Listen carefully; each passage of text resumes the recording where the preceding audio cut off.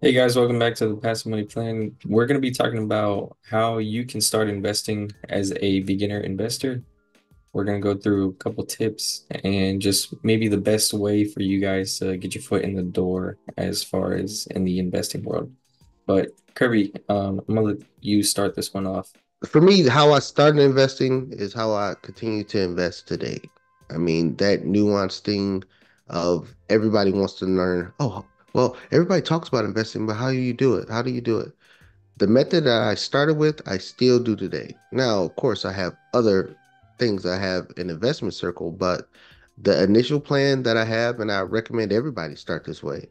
It sounds boring, it sounds slow, but most people don't have the time, energy, and effort to study the stock market. So the best way to go is just buy the whole market itself.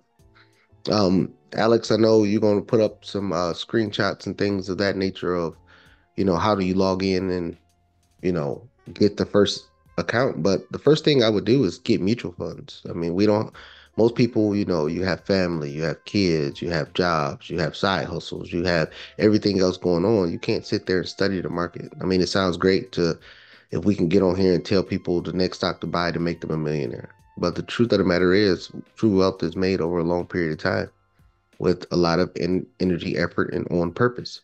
So the first thing I would tell people to do is just buy a mutual fund that's indexed to the stock market and then keep putting money in there every month, every week, whenever your pay cycle occurs in your household, and do that on purpose, on time, and do that the first thing you do every month. And then you figure out life with whatever the rest. And I'm not going to sit here and set an amount of money that you should do, but at the bare minimum, it should be $50. But you should put enough in there where you feel it, not feel it as in, oh my God, I can't pay the light bill now because I invested. I mean, feel it to be like, okay, I put enough money in here now. Maybe I can't go to the club. Maybe I can't go party. Maybe I can't go buy another pair of shoes.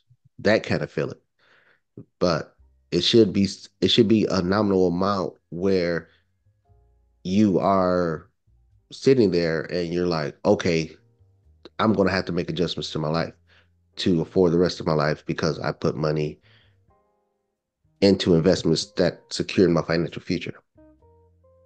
Yeah, it there's a lot of videos on oh, you should jump right into real estate, you should jump into, this syndicate to invest in apartment buildings and stuff.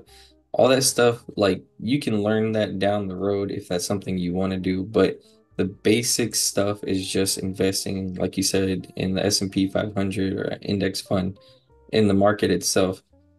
And, you know, it doesn't have to be fancy. Just learning and understanding what investing is rather than seeing your money sit in a bank account and collecting small interest. You can see your money be invested into a fund and see the returns on that fund. You can see the dividends. You can start to understand what dividends are. You can see the capital gains, start to understand what that is, and just learn from that. So, as a beginner, you're wanting to learn. You're not wanting to just jump right into something hoping you're going to strike it and make rich. But, you know, that's where you want to avoid from going. If it sounds boring, but you can see results from other people and what they're saying, then that's probably the best way to get started. Right. And for those people that say the stock market is risky, that's true.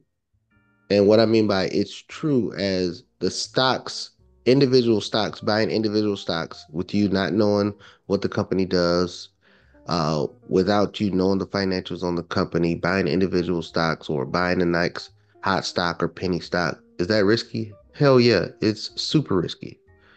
That's why you didn't hear us say buy an individual stock. We said buy the whole market. Buy the whole market as S&P, the top 500 companies in the world.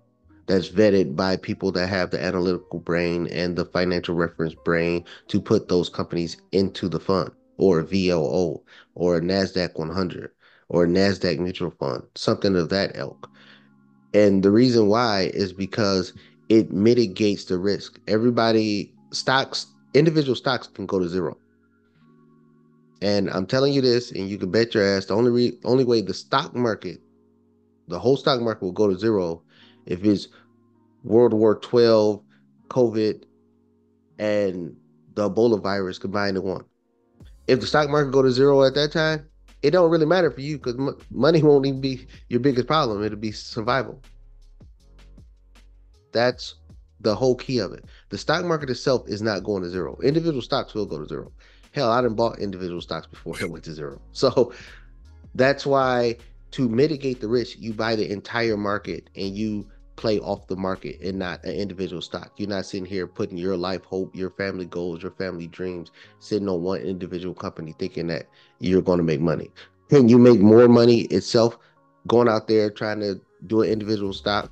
Yeah, but you have a safety net in the market. You have a safety net in the Fed that's going to protect the market. You have safety nets in governments around the world that's going to protect the market. They're not going to protect individual companies, but they will protect the market. And that's your safety net. And that's why I recommend everybody starting out, they should start investing in the market when they first start out. Yeah, I remember, I mean, when I first started out, I invested in I used different accounts that Kirby hates, but they're great for beginners just to understand what you're actually, maybe not what you're doing, but kind of it's like investing with training wheels almost. I mean, it's Acorns, Robinhood. No, we're not sponsored by these people, but those are the platforms that I used when I first started. They're very basic. Um, I tend to recommend those platforms to people if they have no idea what they're doing. Because if you jump onto like E-Trade or Charles Schwab and you're looking at the charts, it's going to confuse you because you don't know what you're looking at or what to read and understand. So, I mean, I'm sure everyone has seen those platforms before pop up on ads and stuff. Those kind of just guide you along just to show you what a return is, to see your money grow. And, you know, I would probably say Robinhood is a little bit better than Acorns because you can pick your investments. Acorns doesn't really give you that freedom to select, but you want to just start with something basic just to get your foot in the door and just learn step by step. That would be my biggest recommendation because you don't want to do something that you have no experience in. Right. I'm showing my age a little bit here. So the first stock I ever bought, I mean, my first mutual fund, I mean, I just used, USAA. That's when they had a mutual fund service. But now it's so many out there. They got Principal, just that allows you to invest in mutual funds. You got Principal. I'm looking through my phone because Victory Capital, Charles Schwab, different ones like that. Charles Schwab lets you do mutual funds and stocks, but it's companies that's out there that's strictly mutual funds. You got Victory, um, you got the BOGO funds, Vanguard. That's what I was looking for. But to show my age, when I started investing in stocks, I literally had to go on the company's website and buy the stock through the company's website. My first stock I ever bought was Merck, and I went on Merck's website and bought it on the website. And then so, got the little stock certificate deal, and that's how I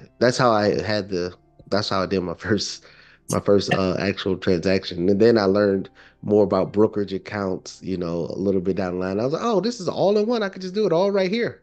So now I have to log into different things to do it.